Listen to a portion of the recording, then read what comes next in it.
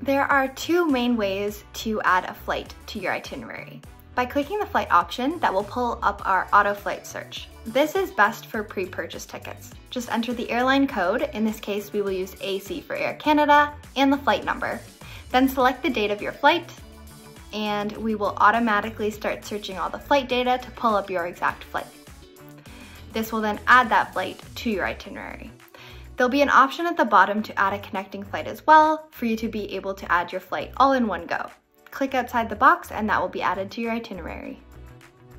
The other option is to enter in your flight details manually. You can do this by clicking on the flight option, hitting enter flight details manually, and then selecting your airline code and your flight number there. If you don't already have a flight, this could be a good option for you to either look at new flights or pitch several different flight paths to your trip mates. You can enter in departure and arrival city and select date and times as well. If you know that you need to be arriving at a specific airport, you will also be able to add that in this case, London Heathrow.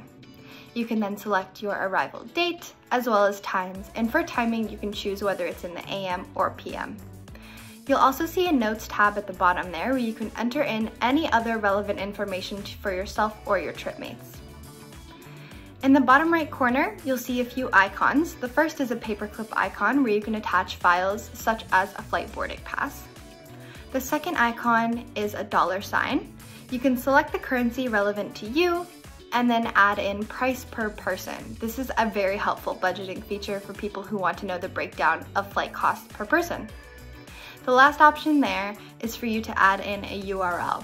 This link option is extremely helpful if you want to add in some information that's external to Pilot, and you can keep everything organized in one place. Once that's done, click out of the box and your flight will be added to your itinerary.